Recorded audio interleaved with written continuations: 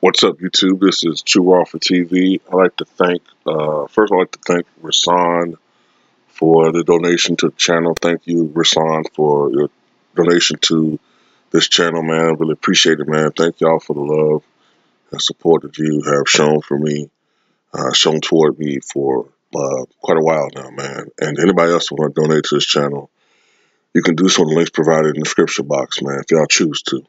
Now, in this video, man, I want to talk about LeBron James. I try to stay away from talking about him as much, man, because, I just get this stupid reputation of being a LeBron James hater and shit, man. Shit just irritates me, man. Like, you know, I don't know, man. It's just some people on here, if you say anything about LeBron James that's not, if you do a video that's 99% positive, but you might say one thing is critical about somebody, then in their mind, it's a diss video. That's why I was saying, like, I did a video last week saying I can't really deal with irrational fanboys anymore, man. But at the same time, I can't really dictate my channel toward the loud and irritating minority. I have to do my videos for the silent majority. Well, actually, you guys aren't that silent in the comment section, but you know what I'm saying.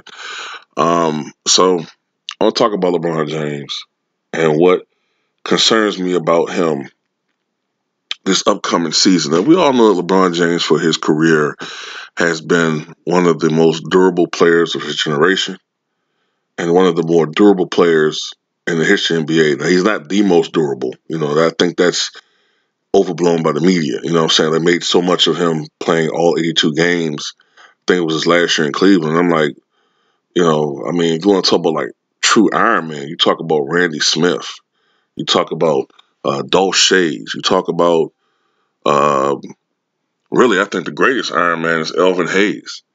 I think he missed like 9 out of a possible 1,312 games or something like that in his career. It was like a ridiculously low amount of games. Karl Malone, you know what I'm saying, only had one major injury in his career, his last year with the Lakers. And I bring up Malone, too, because of the fact that, LeBron James is entering his 17th NBA season. And I have been telling you guys for about a year or two that I thought LeBron James was getting ready to enter more or less the twilight of his career. I thought he was exiting out of his prime years and going toward the years where he, would still be a productive player, but you could gradually see that he was on a decline.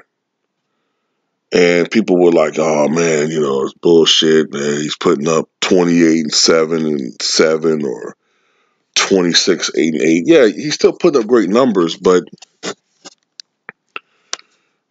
if you watch the games, you can see that he's not the same player that he was, probably his first year back in Cleveland. The year that he won a championship with Cleveland, he's definitely not the same player that he was with the Miami Heat. And the biggest difference that you see on LeBron James is he doesn't put forth the effort that he did in Miami on the defensive end. You could just see clearly there's a decline, a serious decline on that end of the court with LeBron James. But it's not just the level of production that I think is going to decline, especially on the defensive end I'm worried about. What I'm more concerned about is the fact that I wonder whether or not the injury that he suffered last year, the groin tear or strain, whatever it was, I think it was a tear. I wonder whether that was just an aberration and he'll continue to be his Iron Man self, or whether that's the beginning of what you call old man injuries in the NBA. You know what I'm saying? Shaq started getting that toward the end of his career. And what I mean by old man injuries is those injuries that occur with older players, usually through non-contact ways.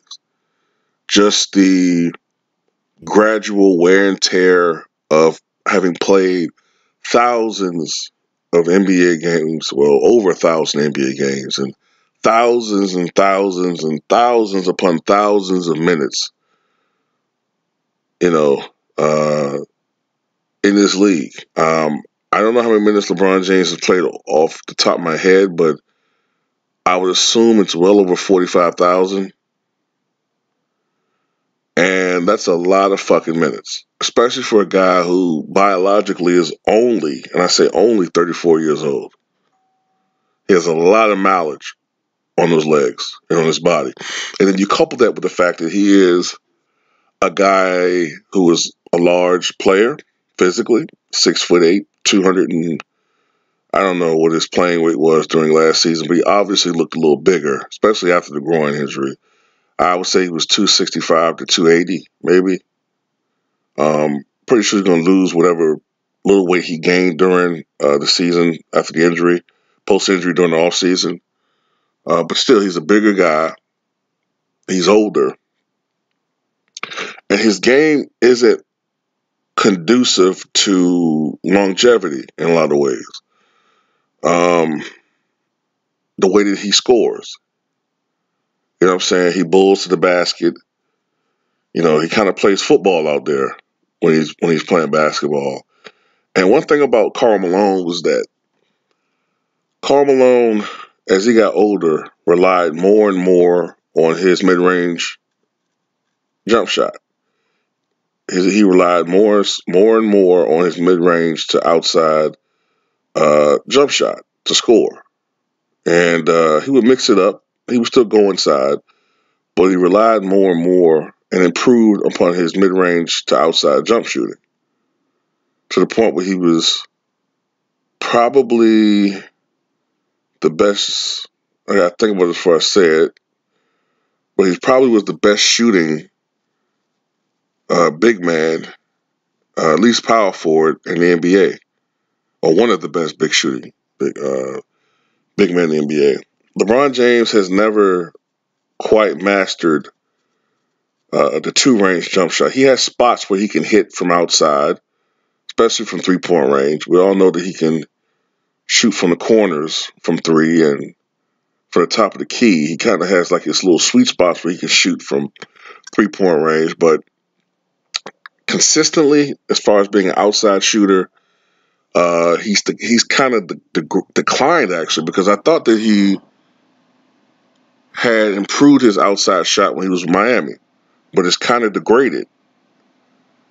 And I saw an interesting statistic from Bruce Blitz a couple of months ago. He put up a video, and I was shocked at the fact that throughout his career, including this past season, 67% of LeBron James' points have come from inside the paint or the free throw line. So basically, as he ages, you're going to see a guy whose scoring average probably will, unless he improves dramatically on his outside shot, this is a guy whose scoring average, as he slows down and may not be able to get to the basket as often, his scoring may decline precipitously, especially, I would say, after he gets to age 36, 37.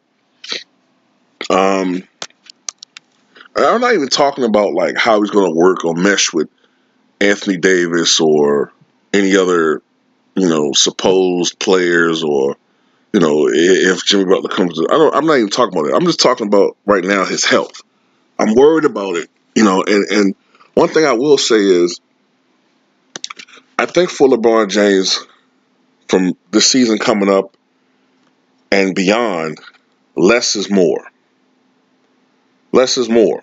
And this isn't like me dissing LeBron James. I've talked about all these guys from a historical basis. You know what I'm saying? We saw age affect everybody eventually. It affects every player.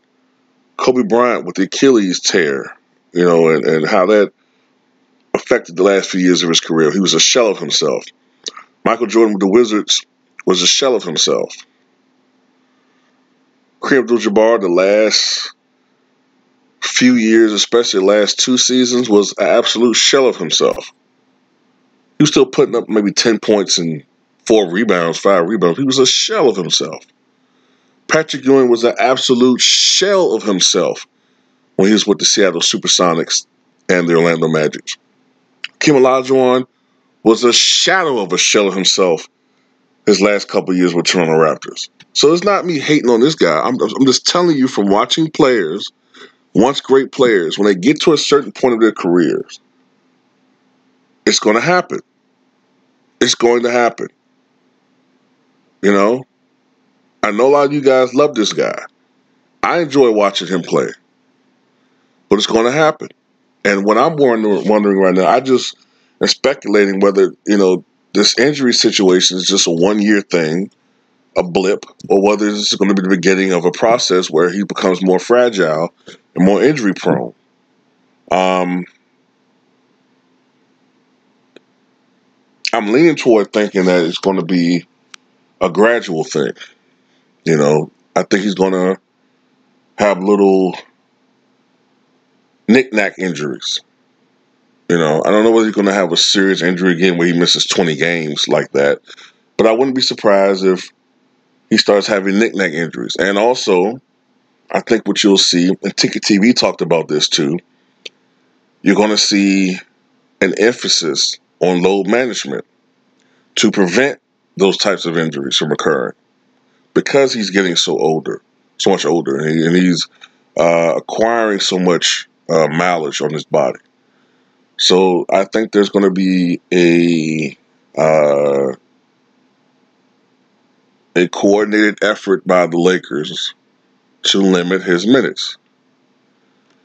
If I were the Lakers, and I know LeBron will probably fight this because I've heard him say he's ready for whatever, he can do whatever. Look, I know you're a warrior. You can do whatever what you want to do, but what's best for you and the organization is to not overplay you, especially during the regular season. And the playoffs, especially later rounds of the playoffs, that's a whole totally different conversation. If we need 40-plus minutes from you, LeBron, then that's good. But during the regular season, against the Memphis Grizzlies, we don't need you to blow out your knee playing 45 minutes when we want to keep you around 32, 33 minutes per game. But that's what I think, man. I think that he's going to become a little bit more, how can I say this? I think starting next year, he's still going to put up great numbers, but you're going to see I think you're going to see a difference in his level of play, his foot speed, his first step. It's going to be noticeably slower than what we're accustomed to seeing.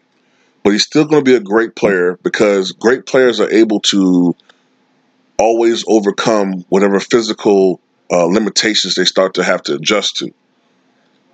His basketball IQ is off the charts, so he'll be able to adjust to whatever physical detriment he now has to deal with. Trying to think of other athletes in similar situations. Muhammad Ali. Muhammad Ali is probably the fastest as far as hand speed or foot speed heavyweight we've ever seen. He was able to get away with so much because of his spectacular speed when he was younger. After his 3.5 year of exile, he wasn't the same guy. He still was a very fast guy with very fast hand speed, but he wasn't as agile or quick, especially with his legs, as he was before. But he was able to still use his in-ring generalship and his boxing acumen and boxing IQ to his advantage. He was able to still be a very successful multi-time heavyweight champion. So LeBron James will be able to still be LeBron James to an extent. But I think there's going to be some games where he looks not as good, and that's just natural. So that's all I got to say about that, man. I think LeBron James is a great player. I think he's going to still be a very effective player for a couple of years to come. But I do think that age will start affecting him, especially after, especially this season coming up. I think this is going to be a year where you look at LeBron and you kind of can see with the eye test for certain. For this, this is going to be the first year where you look at him and it's like, okay, you can't blame injuries anymore. He's not quite the same guy. That's what I think. Still going to put up like 25, 8-8 or something like that. But I think he's not going to be quite the same player. But tell me what you guys think.